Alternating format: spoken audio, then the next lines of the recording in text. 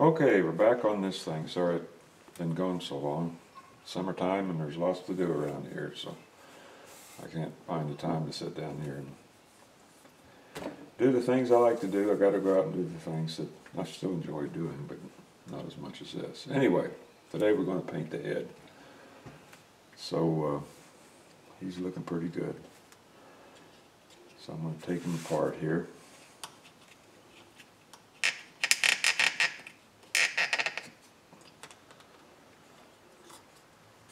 Take his feathers off.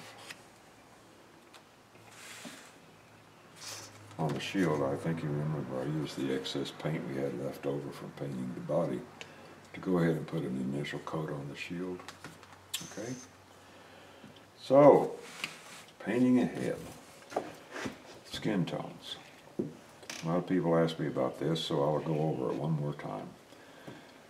You have to take into consideration the wood that you're painting on, and I'll show you what I mean by that. You can see this color now. Watch what happens to the color when I spray some clear water. You can see that it immediately turns a different color. That is the finished color of the wood, not the blonde. You know, the real pale feature that it was before. It's taken on a yellowish hue. And you have to consider that when you're painting. It's just like if you sat down and you painted on a canvas that wasn't white. Let that soak in just a little. Years ago I carved Arkansas basswood, which was a lot darker than the basswood I get now from up north. So I had to, when I switched over, I had to readjust my painting schedule, mixtures, to accommodate for that. I use red iron oxide, and now I use yellow ochre. This is an antique gold, but it's yellow ochre. I started using yellow ochre when I switched over to this northern wood to compensate for the lack of the yellow that was in the northern wood. Now today, being as we're painting a Native American's face, I'm going to add brown to the mixture. So with these three colors plus a little bit of midnight blue, and I mean a little bit, as you'll see, you can hit just about any kind of ethnic facial color just by mixing those three or four colors together. Okay? So okay, now that the water is soaked in, no shiny spots, so I'm going to squeeze me out some red iron oxide here.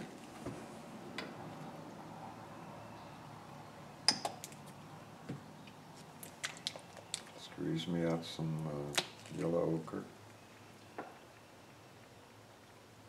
Don't need as much of that as the other.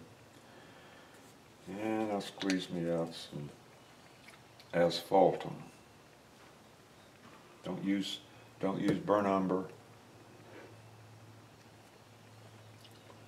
Don't use raw umber.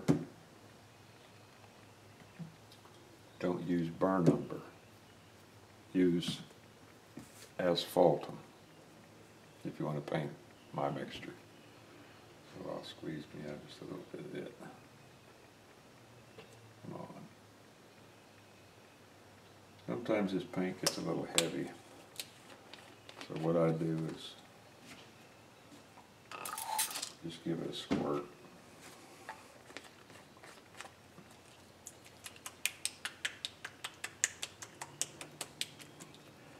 Shake it up good.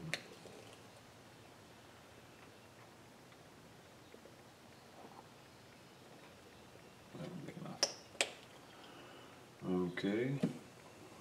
Put my paints back in order here. Alright, so I've got my biggest brush. I always use my biggest brush. Like I say, buy you a good brush and it'll last you a long, long time. I've been using this brush. The company that I bought this brush from went out of business about 10 years ago. I'm still using their brushes. They're good brushes. Get that water up in the ferrule. Bring out the color. Now he's a Native American, so he's going to be a lot more red in his facial color as he would be if he would be a Caucasian. Looks pretty good there. There's no one part of this, 2 parts of that, a quarter part of that. It's visual. You have to, you know, if you're going to paint, you got to learn to visualize what these colors are. I always get, it's kind of amusing when I see trays like this. I don't remember where, oh, I know where I got that one. I didn't buy it. I just picked it up somewhere. People will put all their colors around there and then they'll dab a little here and dab a little there. You just don't paint like that. Okay, I've got my colors mixed here, all right? First thing I'm going to do is rinse my brush out. Get rid of all that color. Now I'm going to come back with a brush that's pretty well, still got a lot of water in it, and pick up some more color and test it on my neck, and that looks pretty good. So I'll dip my brush fully into the water now and mix up a lot of that paint and test it one more time. That looks pretty good. And then I start putting it on. Really lay it on. You want it on there a lot. And by that I mean you want your brush loaded up so you really put a nice wet coat on there so it sinks in.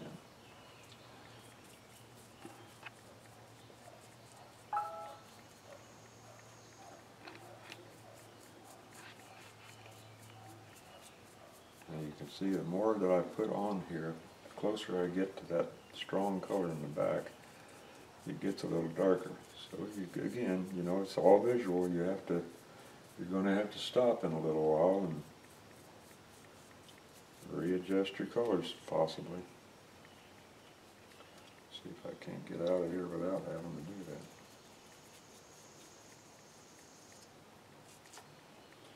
I don't think I am, so I'm going to have to mix up some more. So I have to pull out a little more.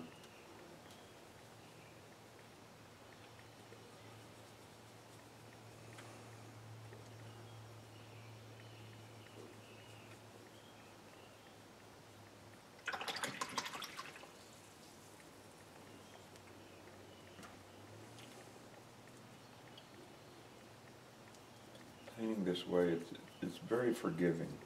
You notice I'm not concerned about slopping over because I'm going to come back in those areas with black and that's going to cover all that up.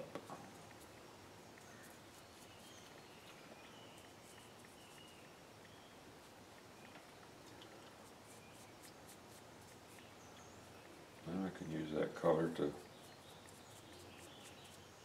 emphasize the stronger areas of the face. The areas that catch more sun will be darker than the areas that don't.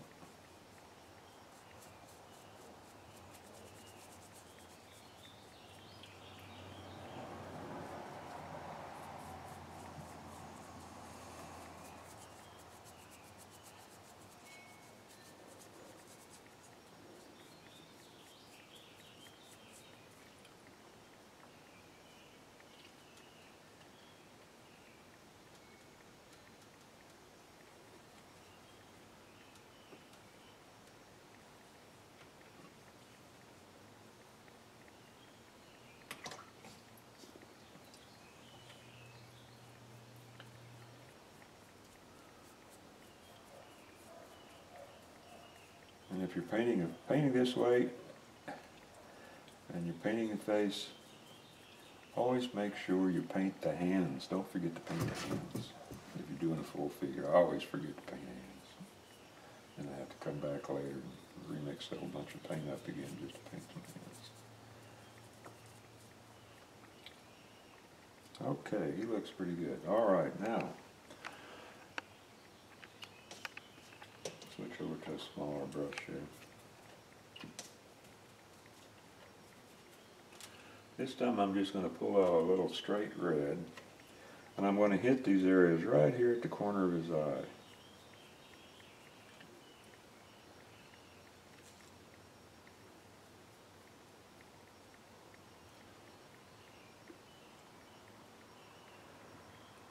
And his nose. That definitely gets more sun than the rest of the face, being it just sticks it out like it does.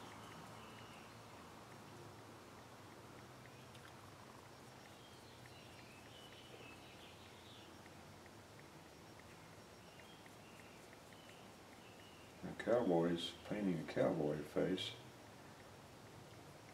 he wouldn't have any paint up here across the top of his forehead because he wears his hat. So he'd have a farmer's tan up there.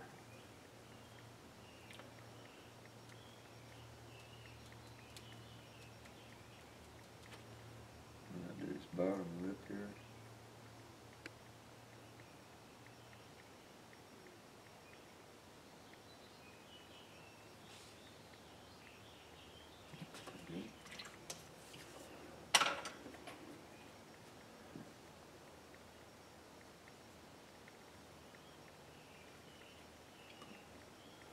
Now with Midnight Blue, great color, one of the best blues you can use. It's a color of wash down, it's a color of blue jeans. But what I use is for it to amplify the color of the face, and I'll show you just how little you need.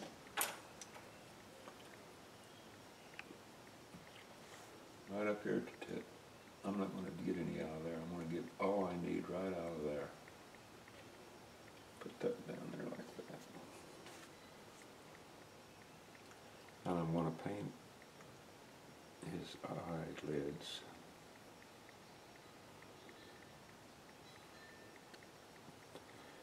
See the difference?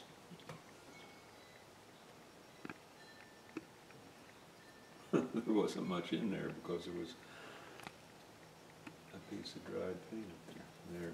There's some up there. Probably too much.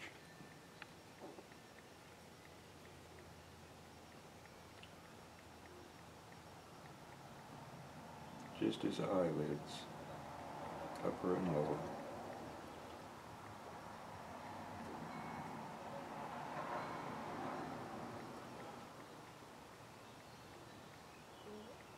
Watch it make me a liar, make me have to squeeze out some more. Maybe not.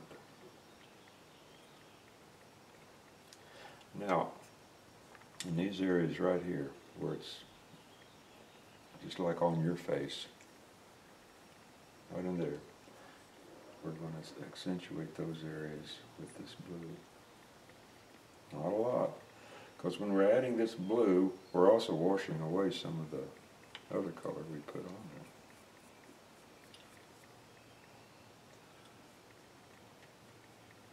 there. Under his nose.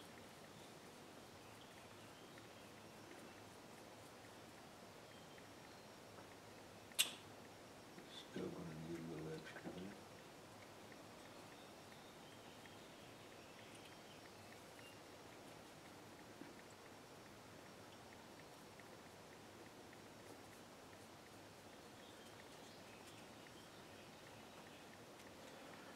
Just carry it right under his chin. It's almost like a 5 o'clock shadow, but it's just a shadow. It's not the 5 o'clock.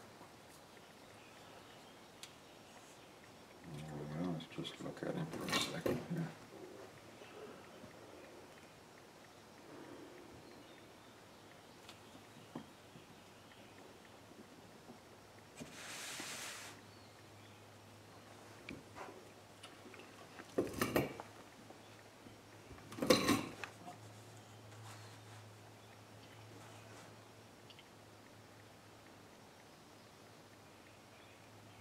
I need to darken him up just a little bit. But you can see on this one here, now this one's been varnished and everything, you can see the effect that that blue has. Not so much on the eyes, because I painted that painted strip over them. So we'll just get back to our big brush here.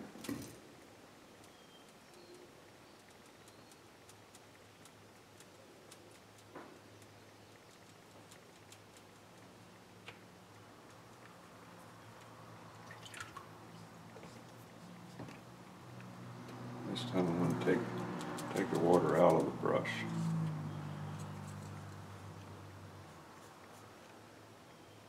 Because I want to get more paint in there.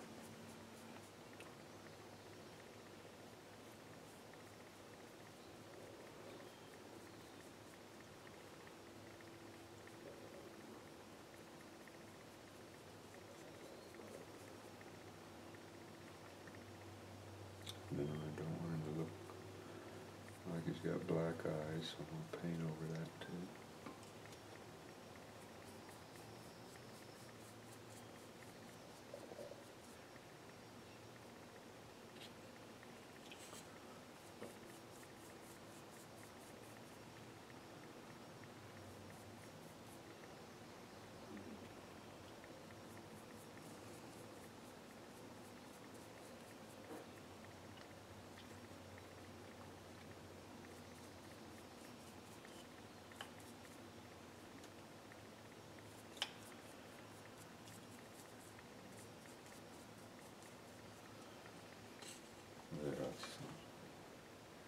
That's better.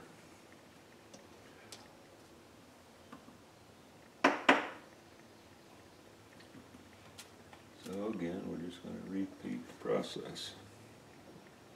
Put some red out here.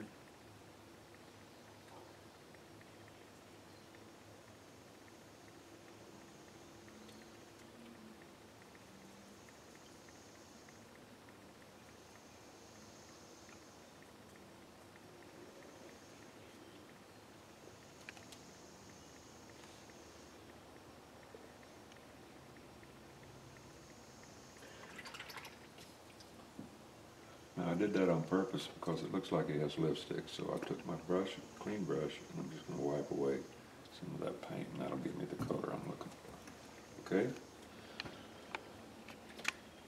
So, now we're going to let that set and dry just a little bit before I continue on, because I don't want to paint a wet face. And what can I do in the meantime? I'm going to take my shield here.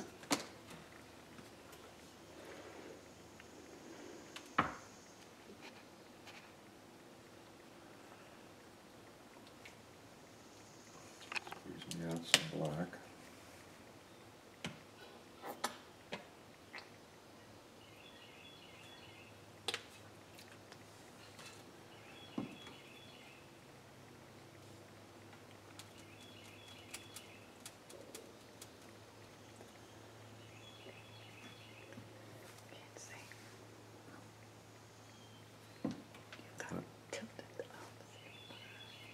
Now I didn't wet the wood this time because I want this paint to go on really solid.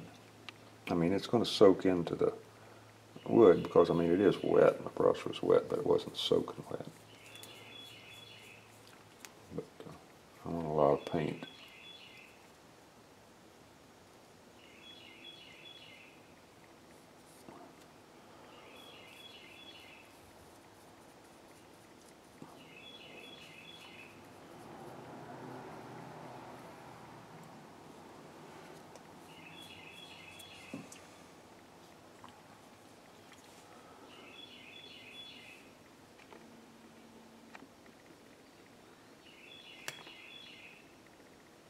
This is where those burn lines really come into play.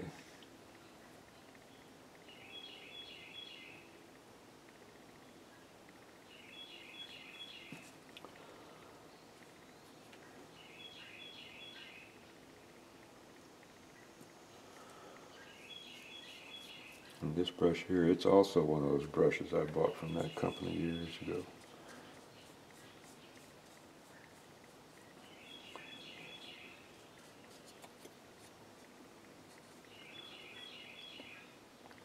Every once in a while I'll set down and give these brushes a real good cleaning.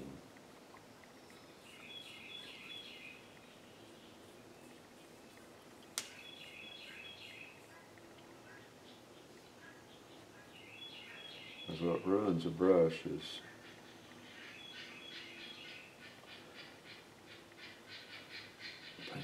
paint collects up in the very end of the ferrule up there and clogs it up and just solidifies. It's really hard to get that crap out of there. You can see what I'm doing here.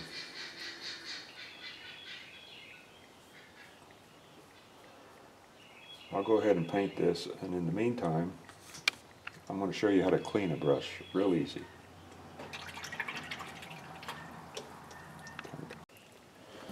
Okay, this is my brush cleaning area on my table right here. And here's how I do it. This is another one of those old brushes that I bought from Bed. I will not throw these things away because they're just too good of a brush to paint with. This is women's hairspray. It's one of the best things you can get for cleaning brushes. Now, how I do it, I shake it up. Spray me out a nice big pool of this stuff. Just like that.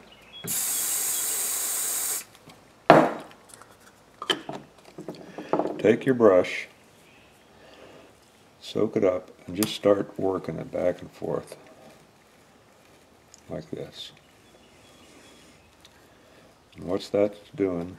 What that is doing is it's forcing this lacquer, because that's what that is, it's lacquer. I don't know if you all remember back in the old days they called Senator Dianne Feinstein from California the ozone lady because she used so much hairspray on her head. See that? See it's coloring there? See it's forcing that stuff out of there.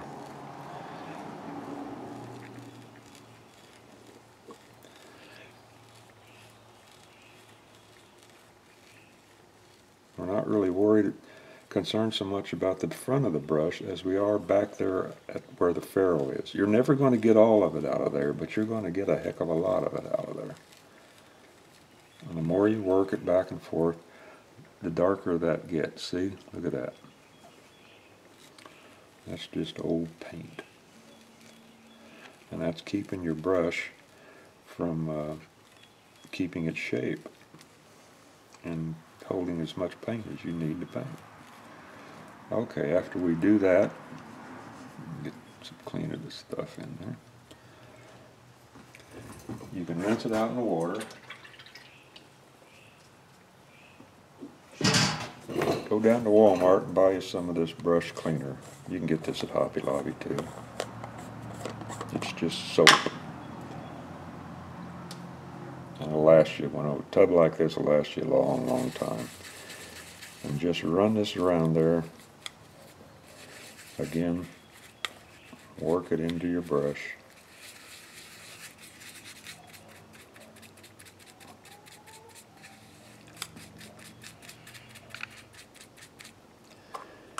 That's enough. And then rinse it out. Get your towel.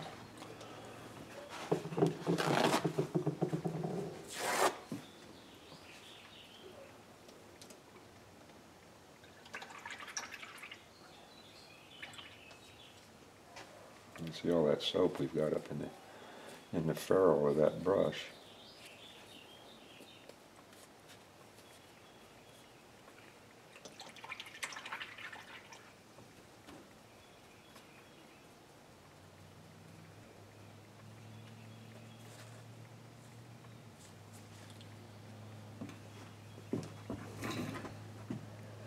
Now look at how clean that is back in here.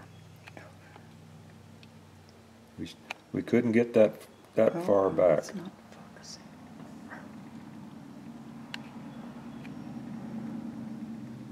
What? I get close, okay.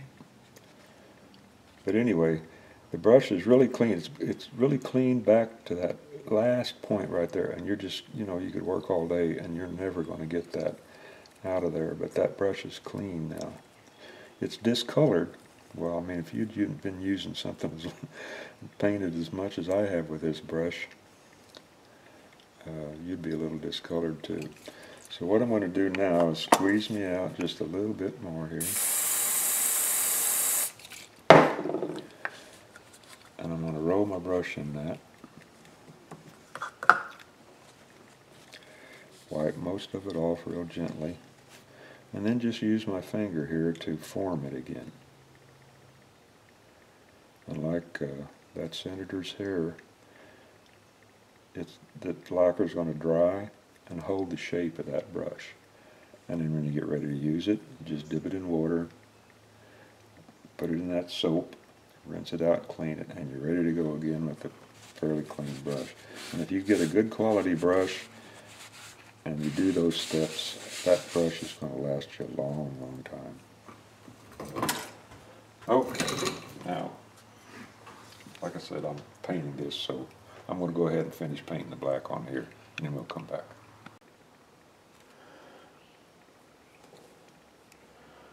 Okay, I'm painting the hair on here.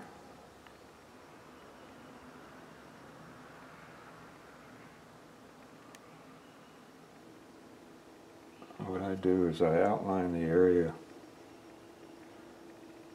where the color breaks are.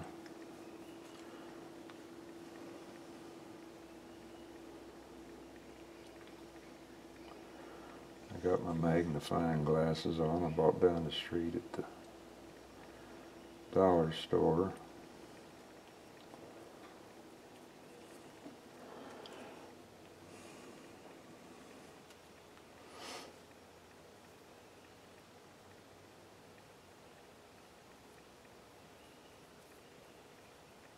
And I went in and I washed my hands before I started this.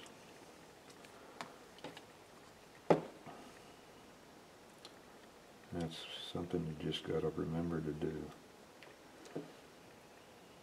as you're painting. Just keep your hands clean.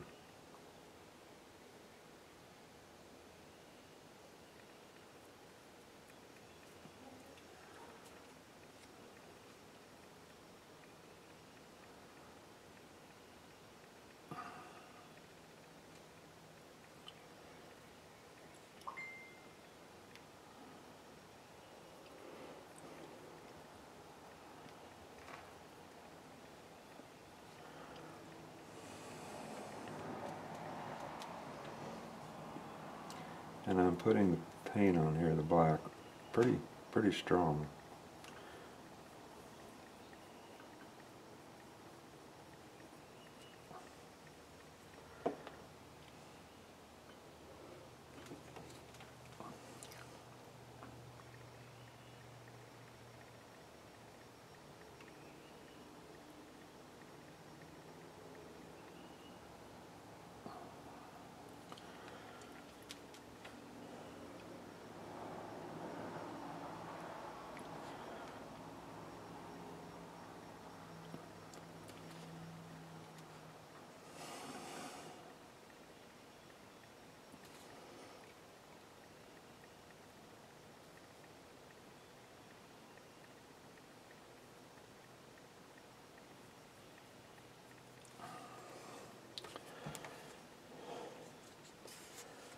And this is going to take a while, so